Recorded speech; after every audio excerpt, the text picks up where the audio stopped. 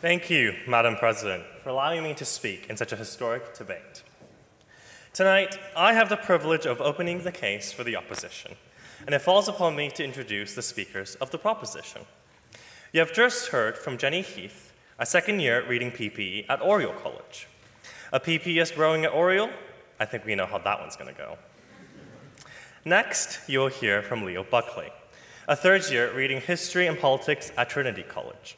It is ironic that he is on the proposition tonight, as his attempts to intervene in Russia's invasion of Ukraine is well known. You will then hear from Aryan Dalwani, another second-year reading PPE at Oriel College. As someone whose entire homeland was created by foreign intervention, I was surprised to hear that the Gibraltarian is speaking in proposition tonight. Finally, to close the debate for the proposition is Alex McGovern, a third-year reading history at New College. It's a shame that he's speaking in favor of the motion tonight, as I hear that a bit of milk-based growth intervention goes a long way. Madam Speaker, these are your guests, and they are most welcome.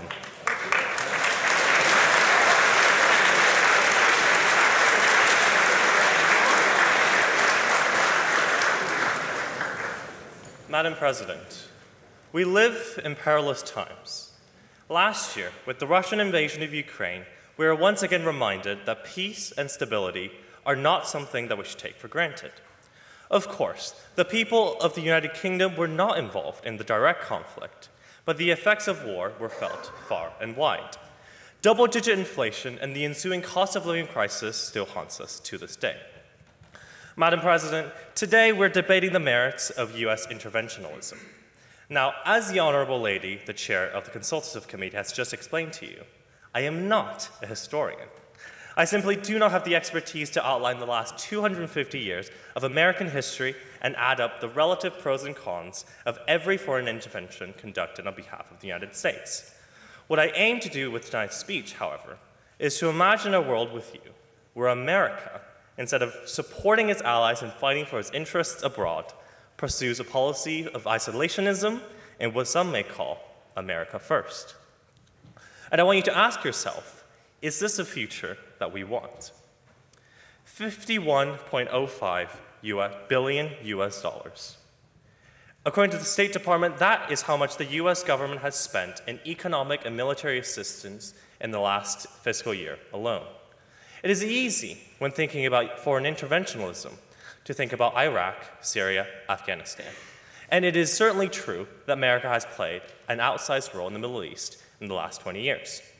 However, Madam President, I would urge you to think of millions of people that benefit every single day from the humanitarian and economic aid rendered by our extraordinary foreign service.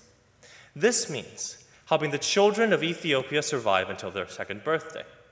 This means partnering with women-led cooperatives in driving food resilience in Morocco.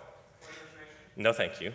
This also means administering vaccines and education programs that have helped to save 17 million lives from HIV/AIDS and enable 2.4 million babies to be born HIV-free.